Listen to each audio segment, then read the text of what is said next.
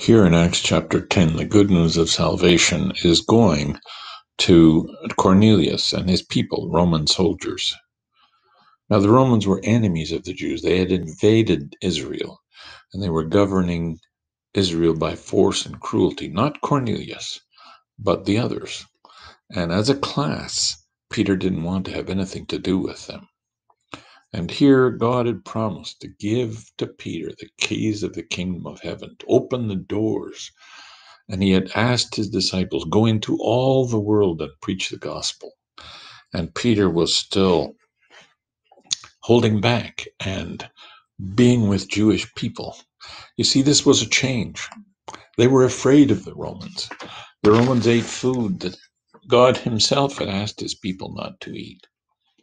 We don't like change. If we're comfortable with our own friends and our own circle of language and habits, we don't like to be thrown among people we don't know and hear strange accents.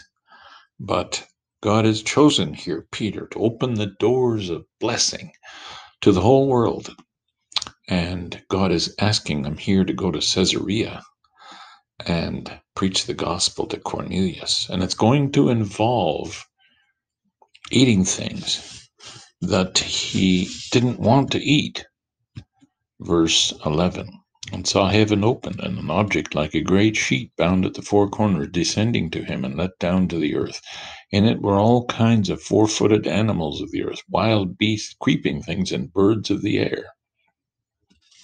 Here were things like pigs and lizards that Peter had never eaten. And he said, not so, Lord. What a strange way to talk to Jesus. Not so, Lord. If he's the Lord, we should say, yes, Lord. But Peter, like you and me, he didn't want to obey the word of God. God often chooses people to do what we're not naturally inclined to do. Moses wasn't a good talker. Moses said, Lord, you need to send someone else. This is too hard. I'm just not eloquent. I don't speak well. But God sent him. God chose Mary to go and tell his disciples, and she'll be rewarded in heaven for going when she wanted to stay. God chose Paul and turned him around and changed him. He was a rude leader of soldiers, and afterwards he described himself like a gentle nurse taking care of her own children. God here is calling Peter. This is against his own ideas that God had given to his people years ago. But now it's a time for change. God's people had refused the love of Christ. They had nailed him to the cross. They had shouted to Pilate, away with this man, crucify him.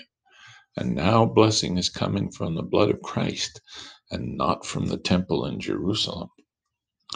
And so Peter obeyed the word of God and went down to Caesarea. And here's something else that very often happens when we obey the word of God. We get into a difficult situation where we have to be faithful. There's no other choice. We simply must be faithful. Peter walked up to Cornelius, and Cornelius knelt down to worship him. And Peter had to tell him faithfully, stand up.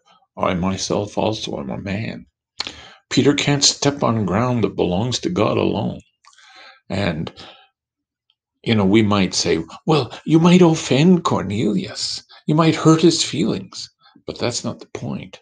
When God chooses us to be his servants, we must be faithful to him, whatever the consequences may be. And so Cornelius stood up, and Peter preached Christ to them, Christ crucified, Christ raised from the dead, and Christ the Savior for forgiveness of sins. And never before in the book of the Acts has the gospel gone out to Gentiles. And God so valued the work of Christ on the cross that he could save now the whole world. And the Holy Spirit fell on all these people in a visible way. They began to speak in tongues, and Peter could understand their languages. And he said, "Can we forbid water that these should not be baptized?"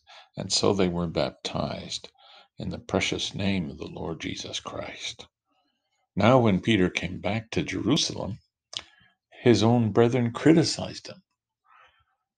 You went with the Gentiles. You ate with them. You may have eaten some things that are not Jewish food. Here's another thing that's going to happen.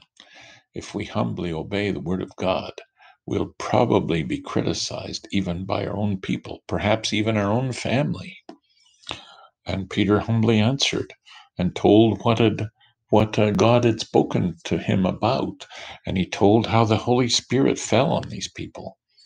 And now, by the grace of God, Roman soldiers are added to the church of God. Now they can sit around a common table and share in the bread and wine together.